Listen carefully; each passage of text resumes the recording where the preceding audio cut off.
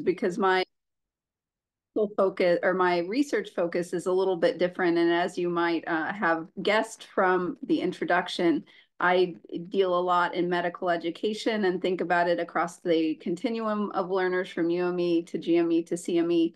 And then my clinical interest or my scholarly interest is actually in metacognition, so clinical reasoning and deliberate practice. And so I will share my screen, and that's what we're going to talk about today. And what I hope to do is to give you a background in some of these topics. Clinical reasoning has been a big focus of study for the last couple of decades, and has gone from sort of a research program into something that informs our teaching at the UME and GME level. And deliberate practice is just a little bit behind that. But what I hope to do is then give you some tools for bringing that into the work that you do clinically, especially when you work with trainees. Just as a disclosure, I serve as a consultant for MBME. And so we'll start out by talking about clinical reasoning, then get a bit more into deliberate practice. And then finally, I'll bring the two together. So to start, clinical reasoning. So for the purposes of this talk, I use the following definition, and there are many out there, but I think this one's the most straightforward, especially for people who work clinically. So the processing and assimilating of pre-existing knowledge and current patient-specific information to support medical practice. And that can be further subdivided into diagnostic reasoning, which is what many people think of when they think of clinical reasoning, as well as management reasoning, which is a newer area of focus and one of my particular areas of interest. So I want to make sure to give it proper time if you aren't familiar with it. Diagnostic reasoning, I think of as a classification task that assigns meaningful labels to constellations of data, signs, symptoms, results from diagnostic tests to make a diagnosis. Management reasoning, on the other hand, is a prioritization task, so really different from a cognitive perspective about testing, treatment, and allocation of resources. And then management reasoning, to get a little bit pedantic, and this is where we can cause some arguments in the literature, can be further divided into testing reasoning. So the decision to obtain additional diagnostic tests is technically considered a management reasoning decision. And then therapeutic reasoning, or choice between different drug options. So when I think about diagnostic reasoning, I think about the following sort of characterization. So at any given point in time, there is a diagnosis, and that diagnosis is either objectively correct or incorrect. It can be more specified, so you can start out with something like back pain that's very general, and that's all you know at that point, and move into something more specific, such as acute osteomyelitis from hematogenous spread, even getting down to organism. But at any given point in time, there is a diagnosis that you should have, and it's either objectively correct or incorrect. As a result, diagnosis is independent of patient preferences or context, and it does not require interaction with the patient. And an example I give of how this could be true is think about morbidity and mortality report, morning report for residency, about the different clinical cases that are often shared in journals or through interactive media. You can reason through that case, engaging in diagnostic reasoning, separated in both time and space from the patient. And there are a finite range of solutions and interacting factors. Management reasoning is a lot different. So instead of that one correct diagnosis, there are often multiple reasonable solutions, never a single correct option. And I love giving this talk to a group of ID providers, because I can say the only time that isn't true is in a person who's pregnant who has syphilis, but I think even then some of the considerations are changing. Management must prioritize the patient, the provider, and system preferences, constraints, and values. And because of that, it requires communication and shared decision-making. So you can't do it in your head in a vacuum. And through longitudinal relationships, whether that be a week, over the course of a week of a hospitalization, or long-term in clinic when we were living with HIV. It requires ongoing monitoring and adjustment, and it's a moving target and never really completely specified. And in some, it's a dynamic interplay among people, system settings, and competing priorities. And because of that, they're unavoidable, and management is thought to be inherently complex and situated, meaning with the context in which it occurs, which is why it's hard to discuss management, or harder in these sort of case conferences, and why it's harder to test around management as well. So a schematic I like to use to show the dynamic interplay between diagnosis and management, acknowledging that it's not a linear process and that it's very iterative, I put on this screen. So a patient presents with a concern, and the clinician takes a history, performs a physical exam, and then obtains the results of diagnostic tests. And that's a step in diagnostic reasoning called data acquisition. The clinician then summarizes all that information into a concise distillation of the clinical case at hand, and that is the problem representation.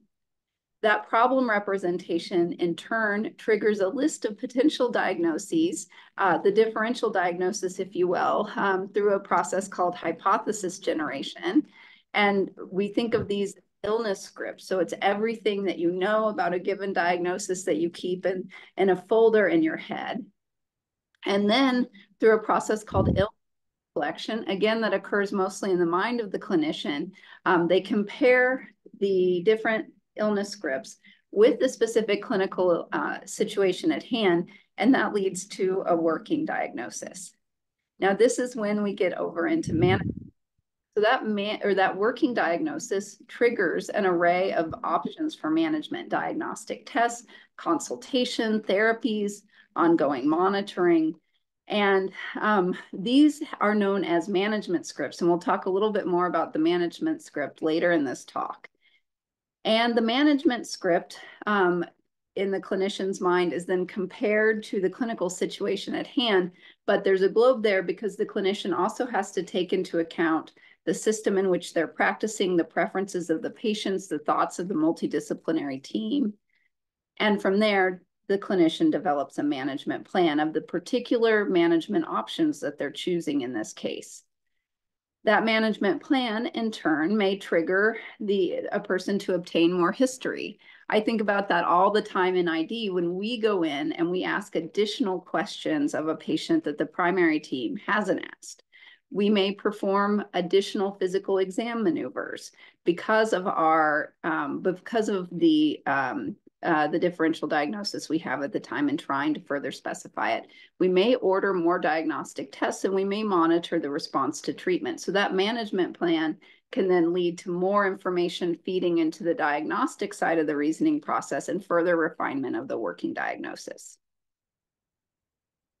And so this slide shows one of the early research projects that I did was trying to further delineate what exactly does therapeutic reasoning or the choice of antimicrobials look like within ID practitioners as well as hospitalists. And what we found is that from that working diagnosis, which we called naming the syndrome, the clinicians worked to delineate the pathogens, either because they had culture results or because they were hypothesizing about what kind of pathogen the patient had, which led to them considering various antimicrobial options, and then finally determining the antibiotic of choice. And we found that this was complex, just as I mentioned, with many different things feeding into the process. So case features, were there differentiating features such as purulent or non-purulent cellulitis? What was the severity of illness? What was the patient's clinical trajectory? Things like pre-existing patient characteristics. Both of these types of things fed into both delineation of pathogens as well as the antibiotic that the clinician ultimately chose. In addition, there were treatment principles that guided the clinician's weighing of the different antimicrobial options, as well as provider and healthcare system factors that fed into that process as well. So many, many different factors contributed to the ultimate choice of antibiotics in this qualitative study that we performed, which reinforced this idea that management reasoning is very complex, many factors, and very situated, dependent on the context. And when I talk about situativity, I think it's also useful to show a diagram. So here at the center, we have the patient, and of course, their preferences and values and goals are central to the management plan that we choose. Around that, we have the healthcare team. So we have the clinicians on the team, often many clinicians collaborating together, either because you have the consultant and the primary team, or because your team itself, whether primary or consultant, includes many different providers at different levels of training. You have your pharmacists, and you have your physical therapists, occupational therapists, nursing, other members of the healthcare team who can all help inform what management plan is appropriate. Beyond that, you have to consider the greater system context. So where is the patient? Are they at home? Are they in the clinic? Are they in the hospital? Or even more pertinent, are they transitioning between these places, which can raise all sorts of interesting management plans, as does the system itself, their insurance, what's on formulary, what's available and easily accessible. Are there constraints on resources in terms of diagnostic tests, those sorts of things. So it's not just in the provider's mind, it very much is centered around the patient, but involves the entire complex system. And so diagnostic reasoning is fairly well defined in the literature over the last 30 to 35 years. We think of knowledge as organized in those illness scripts I mentioned earlier, and the skills are fairly well accepted to be data acquisition, problem representation, hypothesis generation, and illness script selection, just like in the diagram.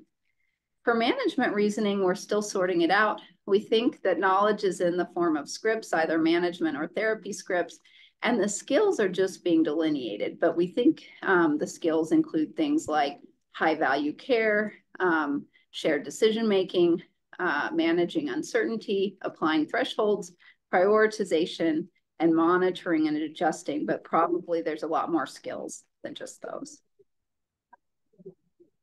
And there are foundational concepts we think are involved in management reasoning specifically that I'll just bring up here. So uncertainty, which is a state of limited knowledge, often related to probability, complexity, and ambiguity. Thresholds, the probability of the disease when a test or treatment's benefits and harms are equal.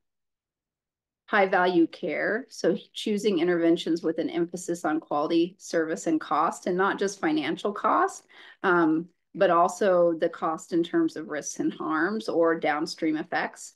And then shared decision-making, engaging with the patient and other stakeholders in the decision-making process. So that was all a very, very quick summary of clinical reasoning, focusing a lot on the management side of things since it's a newer area of practice. Now I'm going to switch gears a bit and talk more about deliberate practice and what it is in terms of the development of expertise and its role in medical training. So it would be nice if with additional experience, the quality of our performance increased in a linear and very related fashion. But Dr. Erickson, who was actually a psychologist and who was very involved in this, not at first in medical training, but in training of elite musicians at a school in Europe. He did a lot of work in the area of expertise development, and what he found is that it's not linear, that there can be a degradation depending on how deliberately you were involved in trying to improve. So when you think about everyday skills, for instance, like driving, you probably, if you do drive, spend a lot of time learning to drive when you were trying to get your license. And so you were in that cognitive or associative phase where your performance was increasing at a rapid rate. At some point you got your license, and then I think we can all agree from being drivers on the road that skills tend to decline because people don't pay attention to their driving or try to become better drivers. And so we go from that really deliberate part of trying to improve to just doing things autonomously. So the example being, you may get in your car today to drive home, And you may not remember the drive home by the time you're in your driveway because you know the route and you're not paying attention to the skill of driving. And so you just arrive where you are. And when you do that with a task, you don't necessarily become better at it. In fact, you can become worse over time.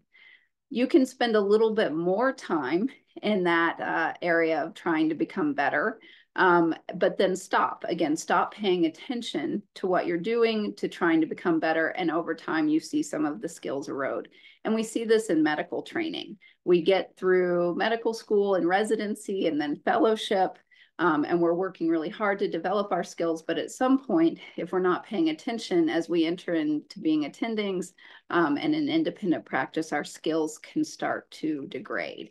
And so the goal is to always remain cognizant and very focused on improving. And that's the point at which you can become an expert and keep pushing your performance forward. So Erickson created a framework for how one stays engaged in this kind of process, how one becomes an expert.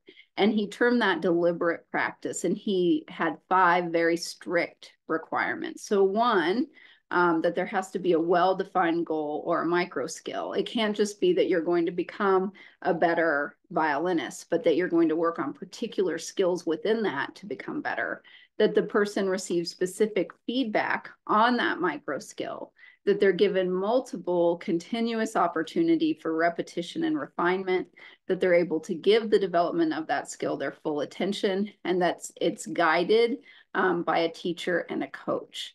And all of this leads to what he called increasingly complex mental representations. And essentially what that means is a person is better able to see the gap between their current performance and the desired performance. And I love this quote from him. And this is, again, when he was first working with elite prodigy musicians.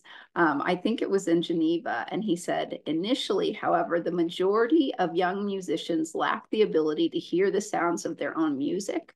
Without an instructor to help them identify and correct problems, beginners end up just playing the same mistakes over and over and over.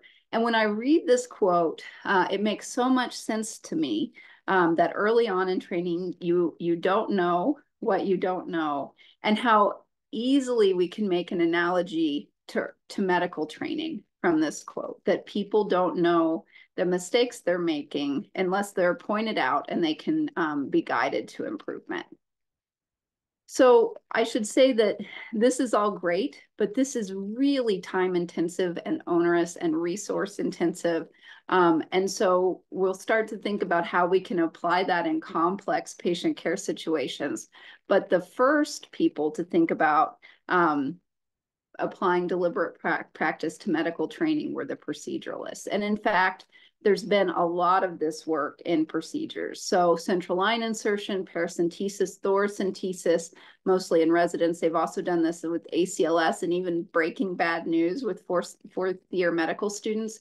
And basically what they do is they give learners a pre-test, then they have the learners engage in deliberate practice, all 5 steps. They're very hyper-focused on these very specific micro skills. They're given practice opportunities. They're given feedback. They're guided by a coach.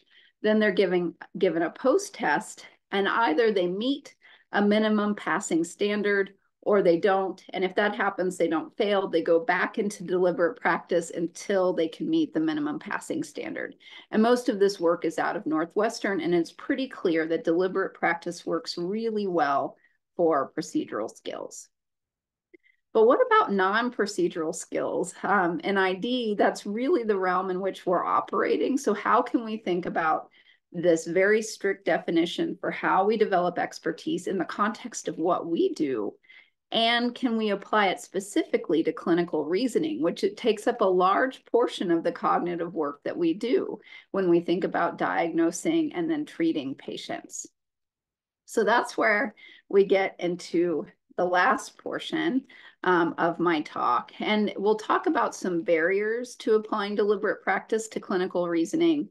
We'll explore some formal programs, but mostly we'll discuss some strategies that I think you can apply in your work as ID clinicians when you're working with learners to help them develop expertise. So here are those 5 requirements that Erickson laid out for deliberate practice to develop expertise. And so what's the problem here in the work that we do?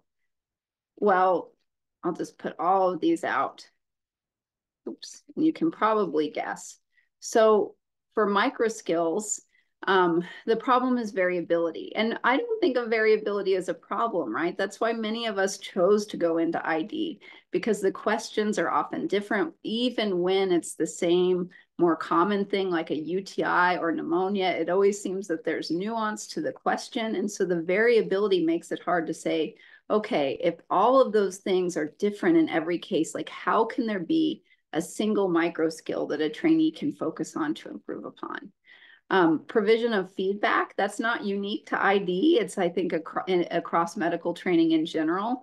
To give feedback can be vulnerable for faculty who fear retribution in their evaluations if they're honest with trainees, and trainees can find that kind of feedback about how they can improve specifically also puts them in a vulnerable spot. Opportunities for repetition and refinement. Again, there's the problem with variability. We see different things every day, but there's also the patient safety concern. So we're trying to provide the best possible care for patients. And so how do we balance trainee autonomy and the ability to sort of trial things out with the need to give patients the standard of care?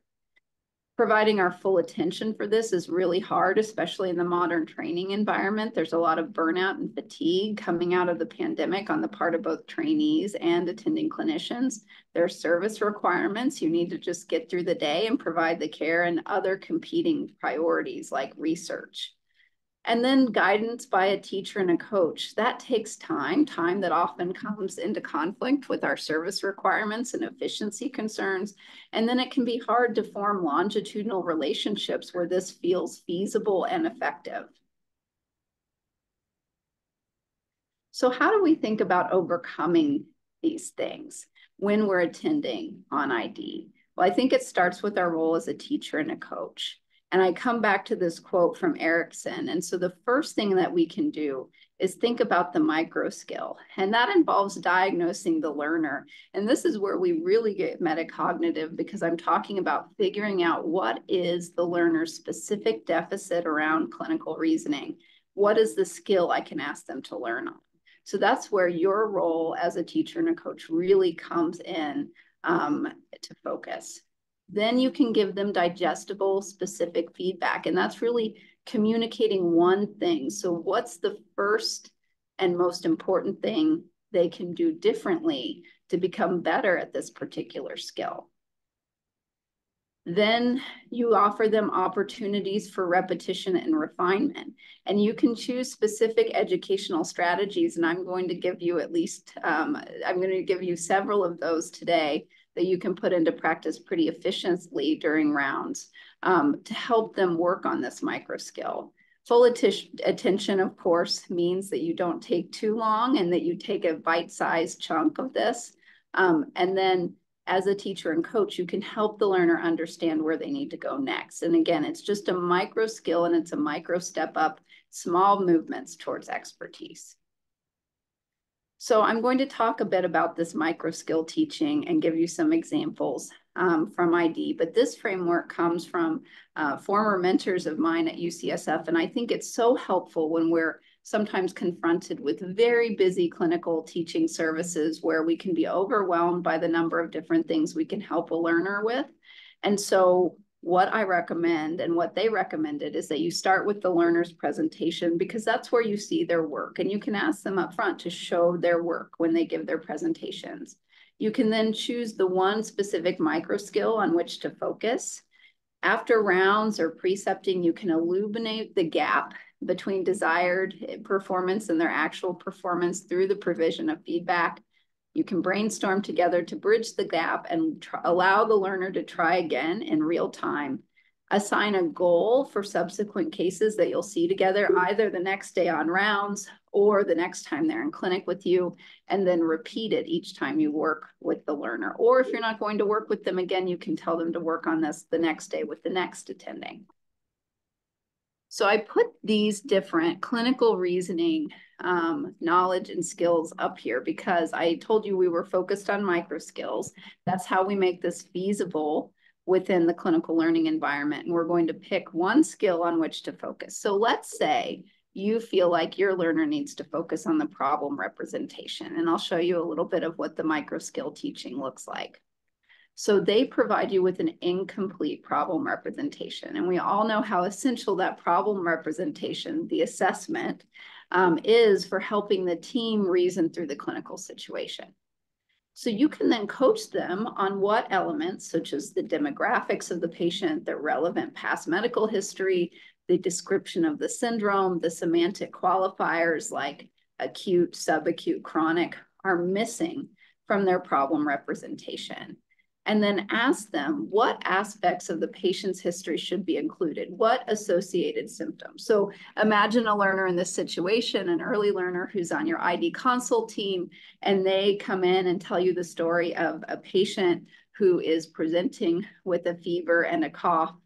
And it ends up that the patient is coming in, is living with HIV, is not on ART, has a CD4 of 10, and the cough is chronic and associated with dyspnea on exertion. Those are all important qualifiers that help with the problem representation from the get-go, and they may have been missing that when they presented. So then you give them this feedback, and then you provide an expanded problem representation for them and ask them to try again in this case and in each subsequent case for the week. Some people, I think the pitfall here is they may sort of say, well, you know, they presented the patient who had cough and fever and they didn't include all that relevant information. And then they didn't really have a differential beyond just community acquired pneumonia. And then they only had one treatment option for community acquired pneumonia. And so you see all these problems with their clinical reasoning in the case. But if you start with something simple like problem representation, a lot of those other things will be corrected along the way. So with early learners, sometimes the best thing to start with is the first thing from which reasoning improves as kind of a trickle-down effect. But let's say you want to focus on management reasoning and you want to focus on knowledge instead of skills. So you're thinking about the management script or the therapy script. So an example here might be that the learner proposes one medication over another, considering only one aspect of the drug. So maybe the patient is being discharged after being admitted for cellulitis, and the trainee proposes linezolid because it's the same spectrum or similar spectrum to the IV vancomycin the patient was receiving while admitted. So you may say something like, there are many characteristics to consider when choosing an antibiotic. What else should we consider about these drugs? And then share your therapy script template to help the learner scaffold knowledge. And so this is important because you're saying, what are other factors that are important to consider when we choose an antibiotic besides, you know, having a similar spectrum to the one the patient was just on? And then you can ask them to apply the template that you provide them in every case this week using drug factors, many of them to inform choice. So what does this look like?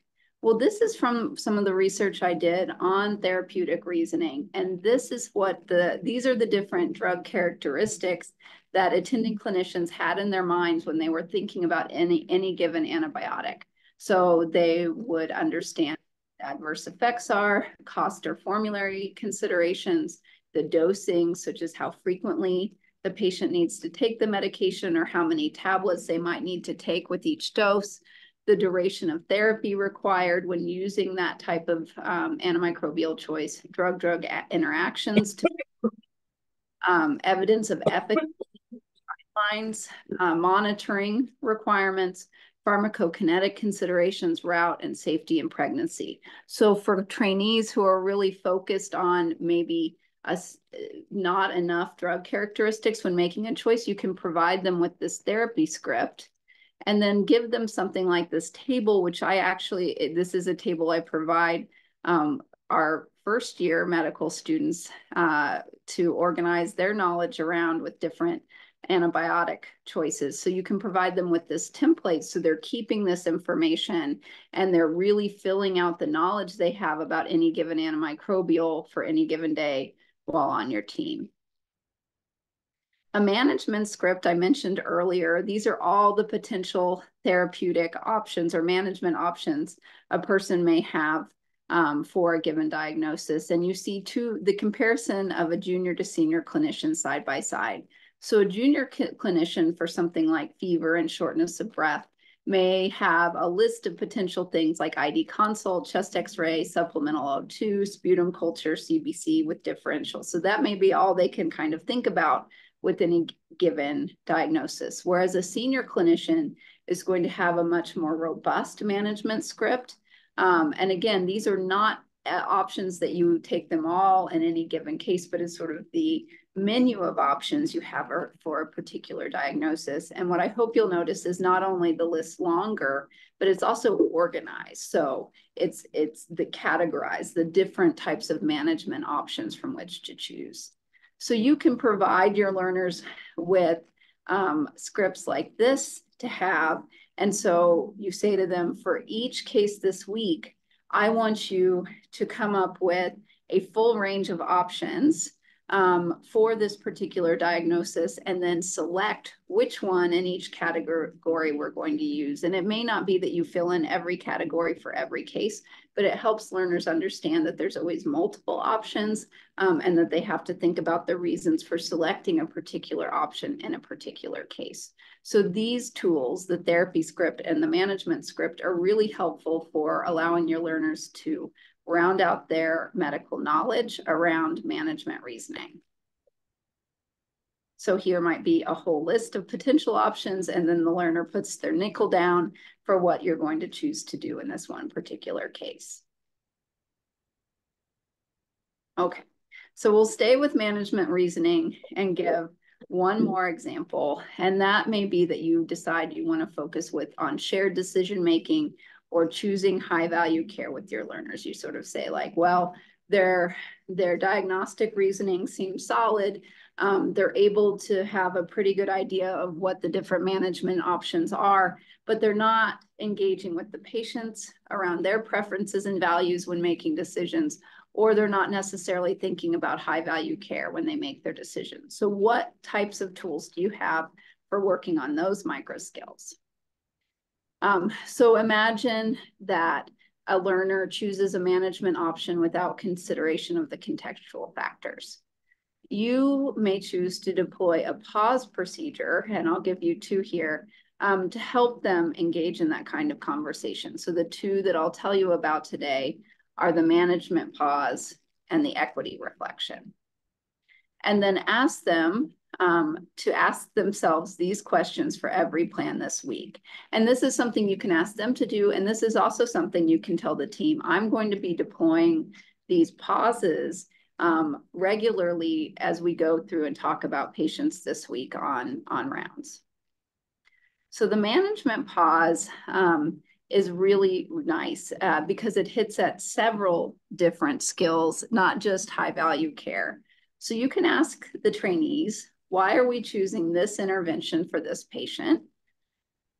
What are the potential downsides? That gets them to help engage in weighing risks and benefits. What are potential alternatives? So how broad is their management script around therapy? And why aren't we choosing them? So again, getting them to engage in weighing risks and benefits and different considerations.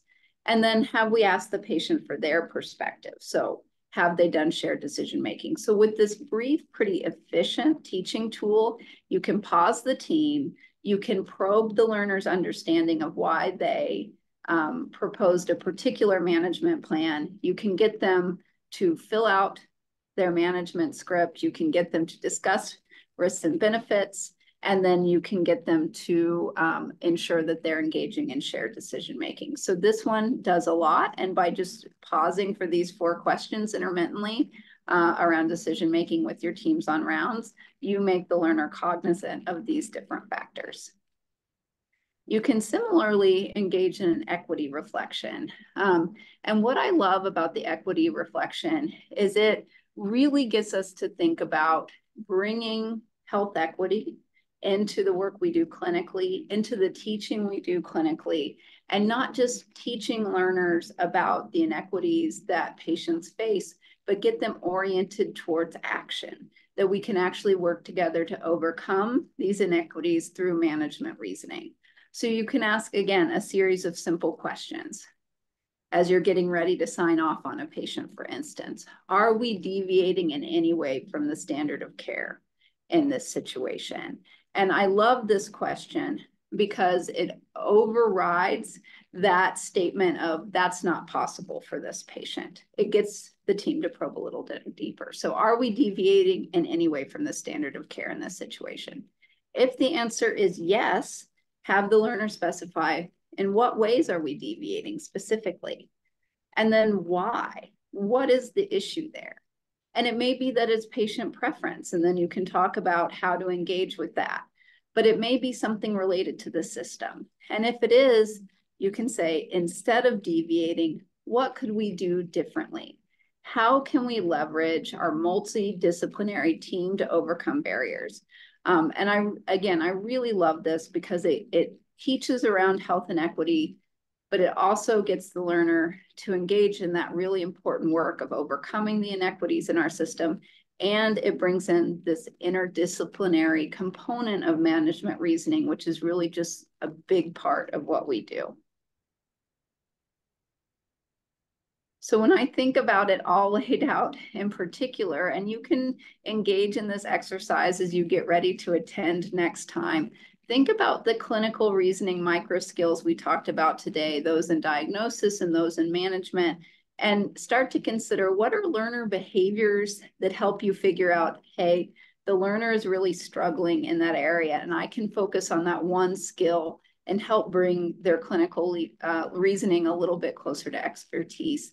And then think about the different educational interventions you can deploy. And we talked about several today to focus in, to hone in on that one particular micro skill. And then, despite the variability in our practice, despite how busy we are on these large teams with big clinical services, that we can still do deliberate practice and help our learners become better at clinical reasoning, especially within ID. I think this is so perfect for the work we do in ID.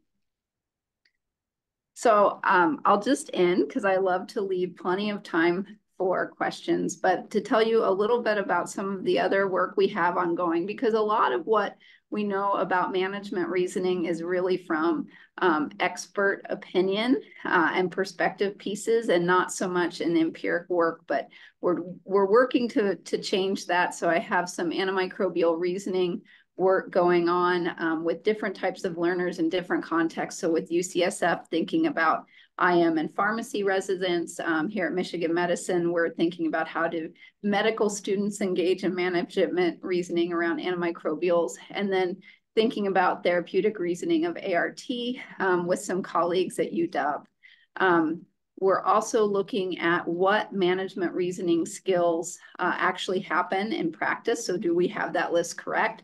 And that is a multi-site study with BU, Minnesota, Harvard, and others, as well as one looking at what residents and medical students understand themselves to be learning about management reasoning with UVA.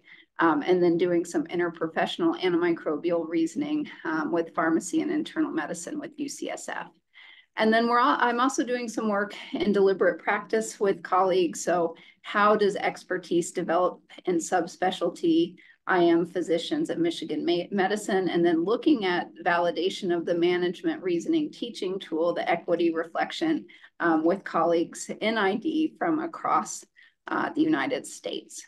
So with all those projects going on at different sites, I have a lot of people to acknowledge. I have several amazing mentees here at Michigan Medicine, in ID, in Palm, and in the internal medicine residency. I'm fortunate to work with several past colleagues at UCSF on some of this interdisciplinary work, and then with others across the country at various institutions on management reasoning. and deliberate practice. And I have to acknowledge the University of Michigan has a Center for Learning and Teaching that provides small seed grants for medical education work, as does the AAMC through its group on educational affairs.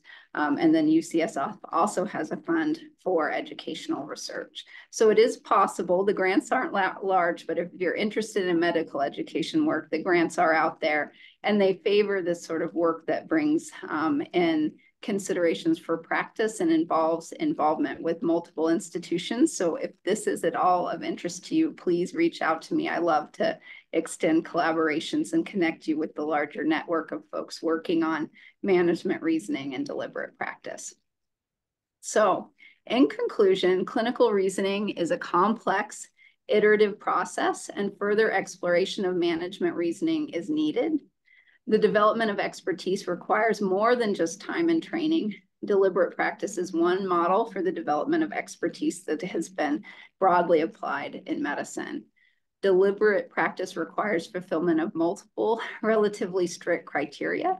It has been useful in the mastery learning of procedures, but evidence of its use in cognitive skill development is still limited. And if you're interested, I do have slides about some of the programs that have been developed for doing this in a more systematic way, micro skills in more of the cognitive specialties. And then focusing on micro skills is the mainstay of deliberate practicing or deliberate practice. Focusing on core skills allows for deliberate practice in clinical reasoning, despite the diversity of cases we see, which I know we want to continue. That's one of the reasons why we do ID.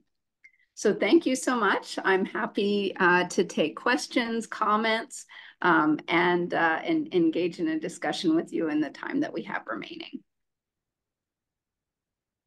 Amy, that was Emily, that was excellent.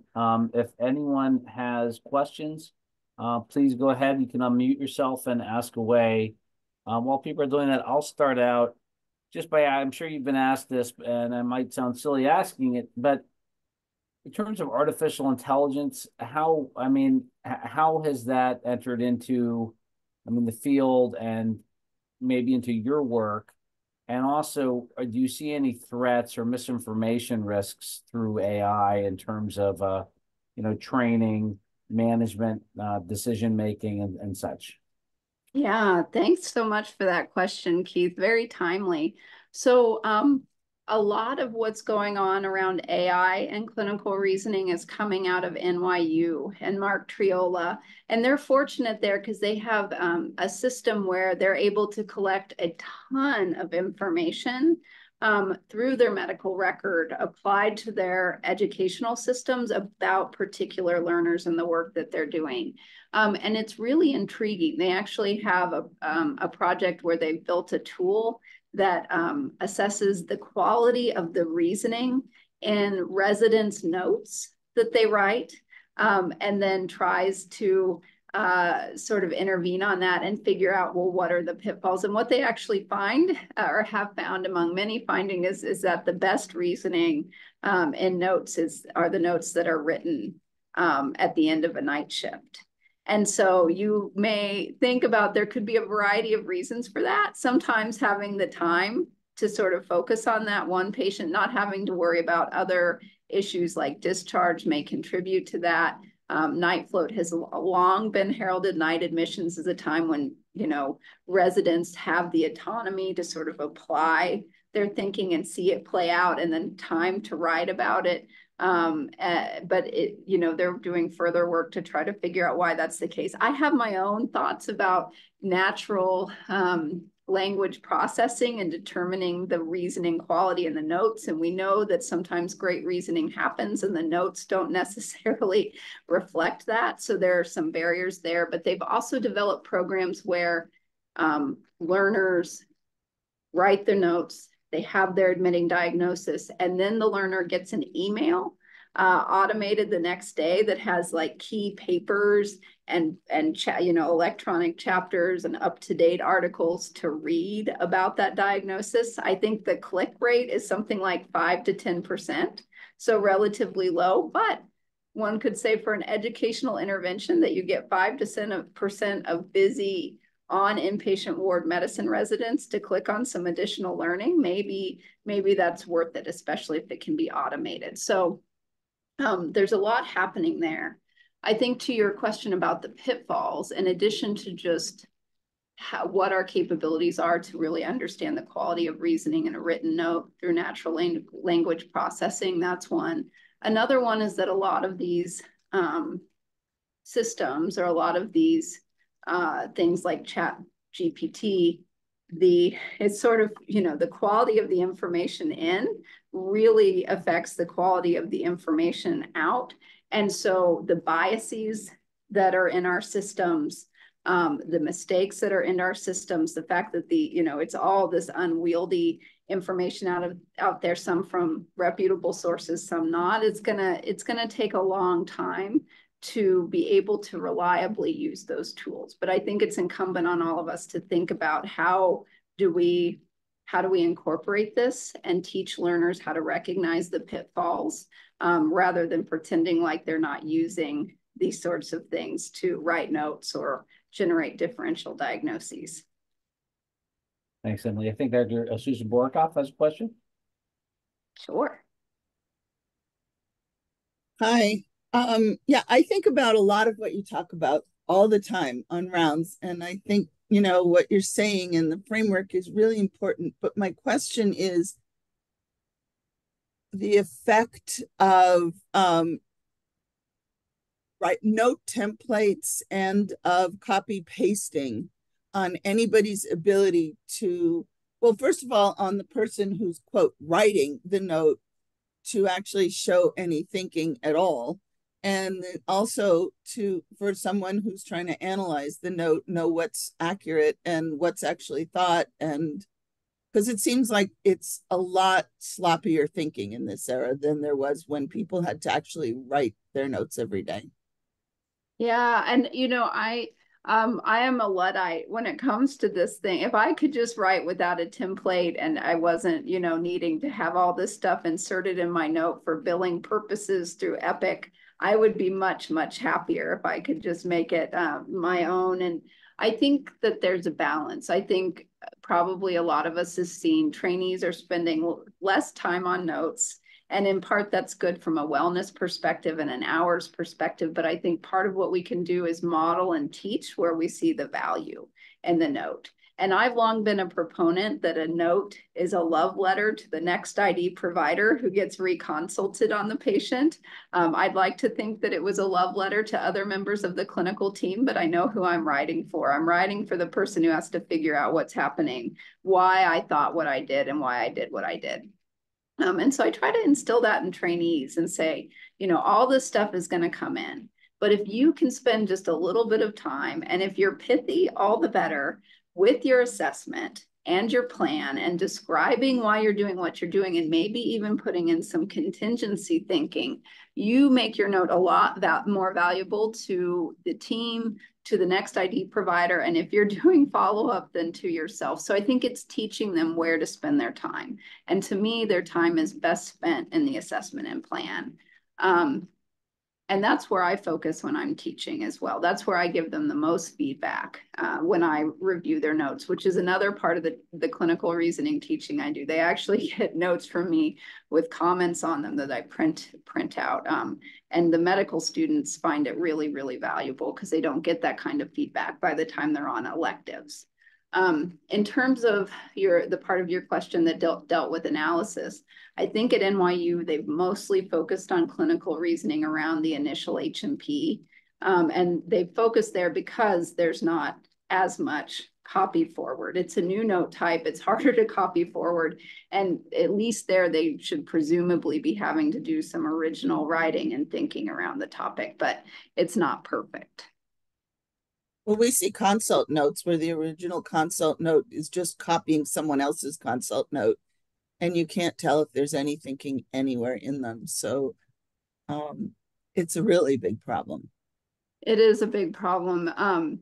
I encounter that as well. I tell our trainees, like, other people copy our H&Ps. We don't do the opposite. Like, there's nothing that drives me crazier than to see the medicine H&P copied and pasted into the ID consult, initial history. And so I think that setting that expectation with learners up front is really helpful. It makes me stay a little less annoyed during my time on attending. I'm say like, I know that you're trying to be efficient, but it's really, really important to me. And in the notes that I sign, that it's your work, the history you took, your thinking in the assessment and plan. And I really want you to do that. And then sometimes it works, sometimes it doesn't, but then that's a whole nother area of feedback and working with trainees. I think Dr. Nahas, Ron, you have a question? Yeah, thanks, Emily. Hopefully my audio is working today. Great talk. Huge fan of this line of thinking, and I think we're really challenged, and Susan alluded to some of the challenges with the EHR and helping to move this effort forward. I had two different sort of either perspectives or questions. One, and you alluded to this a little bit, in particular as it relates to ID. The valuation of clinical reasoning and thinking is undervalued. We all understand that. And in fact, I think that challenges an awful lot of us in how to train or educate that, because, other things are more rewarded. You can spend less time, be better rewarded, and spending the time to not only train, but the valuation of it's, also creates impediments to doing this work. As you look at doing it, have you incorporated thoughts about, because I think when I listen to you, you could be a really strong advocate about how important the value of this is to good care. And so I see that as linked in the kind of work that you're doing, and I'm really interested in your perspectives on that. The second question, and then I'll let you answer, has to do with one of my sort of pet peeves that I'm challenged with, which is around shared decision-making. And training that, I think, is challenging, in part because when we're asking patients to provide shared decision-making around what are really complicated issues, their perspectives can be very me-centric. And in our world, that's a big deal. So for example, measles vaccination in Florida, if we give shared decision-making, a certain weight in our algorithms and training, we may underperform from a public health perspective, which is really not ideal. I think most of us on this call would agree.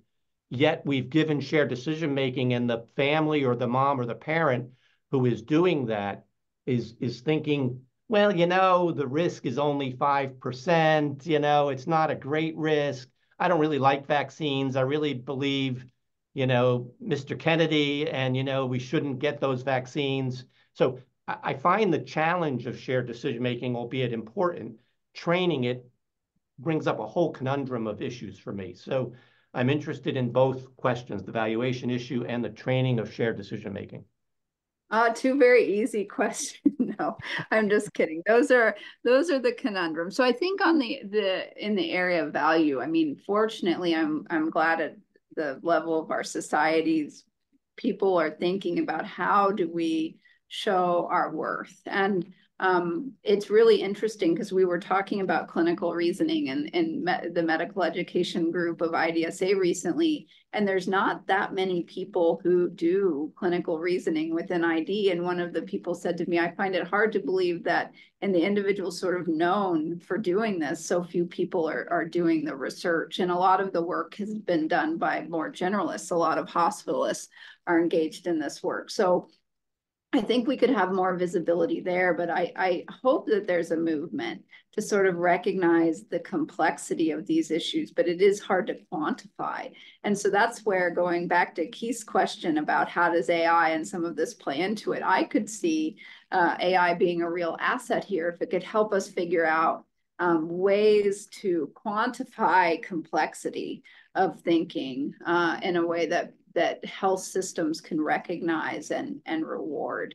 But it's a really big problem in our country. We saw it play out in COVID. A ton of people were doing a lot of thinking around how to take care of patients, not just with COVID, but with everything else when we didn't have our usual diagnostic and treatment tools. And yet health systems were shutting down or hemorrhaging because they couldn't bill for simple elective procedures that drive the bottom line. So more work done here. I don't have the answers, but I'm glad people are advocating for it, and maybe AI can help us there rather than hurt us. I think for your second question around shared decision making, part of the training around it has to be with the nuance and what we mean when we say shared decision making. Aside from some of the public health concerns, when medicine first swung from paternalism to autonomy, one of the issues is that patients almost became saddled with too much choice. Like you said, the complex situations. So it's not even just that they were making wrong choices, it's that the whole burden was put on them. And I think it's important when we train trainees that we emphasize to them that this isn't about putting the onus for decisions on patients. To me, it's a similar process to what I do with trainees. I make the black box that is my head, the decisions in there, try to make it more transparent. And so when I talk with patients about antibiotics, I'm clear. I'll say, like, look, I think we have a couple of options here. This option, has been more studied. In this particular situation, I think it's highly efficacious. It also, has a higher rate of toxicity or may have these potential adverse effects, whereas this option might be a little less onerous, might not have as many burden of side effects, but the efficacy evidence isn't as strong there. And so I try to provide people with reasons why I might choose one or the other. And I always offer to them, I'm happy to tell you what I think, but I want to hear you reflect on these different considerations and which ones matter to you. I think in the realm of public health, it's okay to sort of not, you engage in shared decision making and people have a choice, but that doesn't mean you have to endorse all choices as equal or all choices as reasonable. We do that all the time with deciding whether or not antibiotics are warranted. And sometimes we get into sticky situations there where the patient wants antibiotics and we don't think it's indicated. But I see those as kind of analogous, although the public health implications aren't as strong. So I've rambled a bit, but I think it comes down to teaching trainees the nuance. First, they learn it's important to get the patient's perspective. Then they learn what it means to offer different options and show their thinking so that the burden isn't entirely on the patient, but they understand the choice. And then it's also understanding that patients have a choice, but we don't have to endorse all the choices. Thanks. I think we're at the top of the hour. So Emily, I want to thank you again for an excellent talk, and I hope everyone has a great rest of their week. Thanks, everybody. Thank you all. Have a good week.